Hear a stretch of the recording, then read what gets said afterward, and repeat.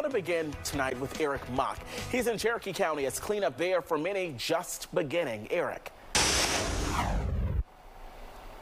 Yeah, Eric, you know, we just talked to EMA here in Cherokee County, and he told us that there's at least 1,500 trees down from this storm here. And while none of them are on top of Dylan Harrington's home, they came very close here in his backyard. You can see where just a path of destruction has been cut through his backyard from these very intense winds, including some very thick oak trees that came down in his yard. Now, the EMA director, Daniel Westbrook, says they estimate the wind speeds in this part of Cherokee County got up to 95 miles per hour.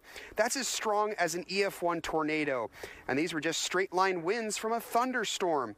Harrington was here when the ferocious winds tore through his property, and he says he'll never forget the sound of the trees cracking.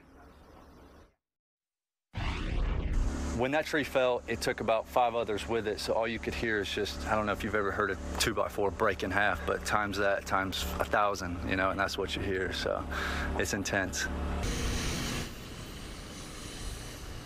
Now, Westbrook told me at last check, close to 4,000 people were still without power in the county. He says county crews are actually assisting linemen to try and get power back up and running all over the county.